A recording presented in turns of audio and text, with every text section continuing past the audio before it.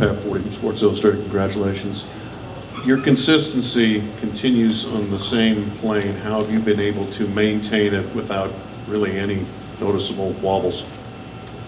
Yeah, I mean, I try to be as consistent as possible every day.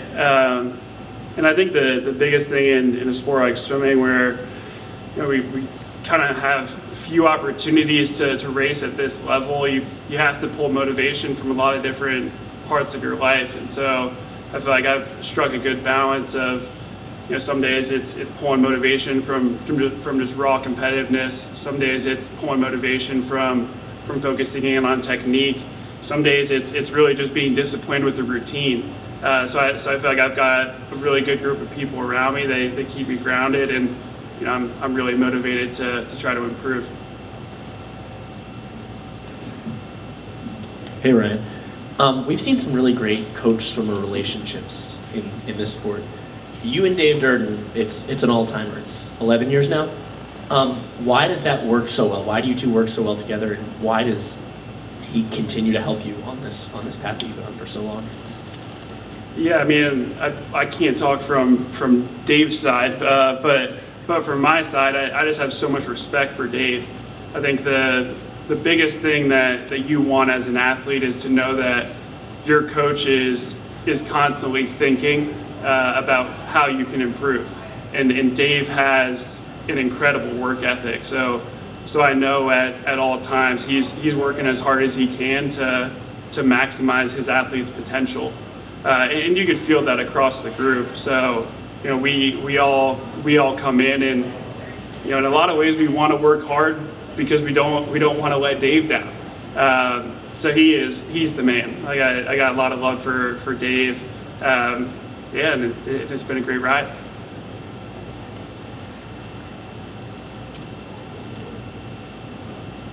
Hey Ryan, Paul Newberry from Associated Press. Congratulations. Are you going into these games? Is there any extra motivation, after that, silver and bronze, to get back on top like you were in Rio? Is that where is your state of mind thinking of the last Olympics?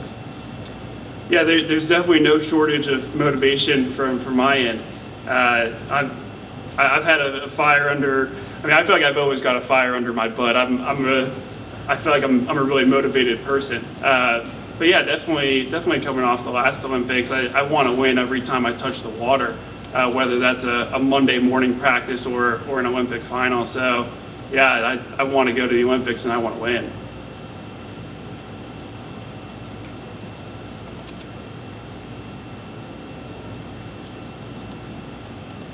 Hey Ryan, Lane Higgins from the Wall Street Journal. In the last Olympics, kind of on that note, your competitors that beat you were pretty outspoken about some of your thoughts there. They doesn't seem like they will be at the Olympics this time around, but given that there has been some questions about clean sport with swimming, is that something that's been on your mind, and what are your general thoughts about that? Yeah, I mean, I think from my side, I've had conversations with people in the U.S. government. I've had conversations with people high up at World Aquatics. I've had conversations with U.S. anti-doping. So yeah, I'm definitely behind the scenes, expressing my thoughts and learning everything I can about what's going on, and I'm going to continue to do that.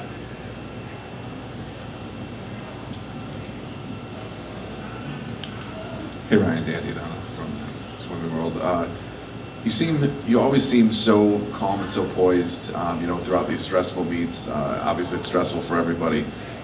At what point does it sink in the magnitude of what you've been able to accomplish, and especially this time, what you've been able to accomplish again? Yeah, I mean, for now, I'm already kind of thinking about the 200 back. So, like when I'm in a meet, it's really just trying to stay in it. After this meet, I'll probably give myself a day to let it soak in. But after that, I'll be right on to the Olympics and trying to be great there. So I've always thought that I'll appreciate my career a little bit more when I'm done swimming, and I can kind of zoom out. For right now, I'm really zoomed in on everything I'm doing on a day-to-day basis.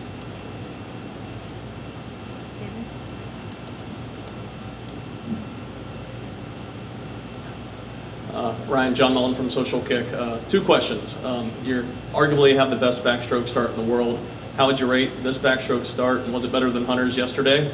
And then second, Trevor Lawrence is 1-2 in Lucas Oil. You're 1-0. Would you say you're better than Trevor Lawrence? Well, I'd say on the first one, yeah, my start was definitely better than Hunter's start last night. I didn't see Hunter's start tonight. I'm assuming it was better than last night's though. Yeah, I'm hoping Trevor keeps on adding some wins to that record in Lucas Oil. We'll see. They got some more tall weapons on offense, so we'll see how it goes. Ryan, you've known Caleb Dressel for an extremely long time. What's been your take on his comeback, and what do you expect from him? What has he said to you that maybe has been especially revealing over these past few weeks and months? Yeah, I honestly haven't even seen him since we've been out here. But he gets rolling tomorrow. I'm expecting great performances. You know, Caleb's a gamer. He'll be ready to rock. He likes the bright lights, so I'm expecting great things. Last question.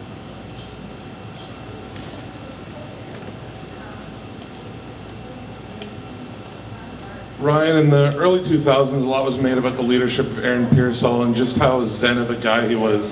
Every time he got in the water, he'd let the swimming speak for itself and he'd get things done. Now a three-time Olympian, can you sort of talk about your perspective on that leadership that you've given this U.S. team and compare your emotions now to your first Olympic team in 2016?